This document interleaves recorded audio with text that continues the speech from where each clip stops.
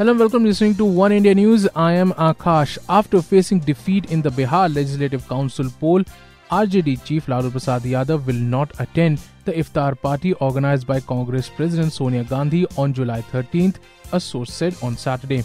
The sources said that the RJD is organizing a march to the governor's residence to demand that the centre should release caste census. The sources added that the RJD supremo has also organized an Iftar party on the same day.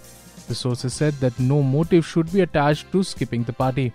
This comes a day after the NDA won 13 seats in the Bihar Legislative Council election, while the Nitish Kumar-led alliance managed to win just 10 out of 24 seats in the state. Well, that's all for now, but for more news and updates, log on to YouTube channel www.youtube.com/oneindianews.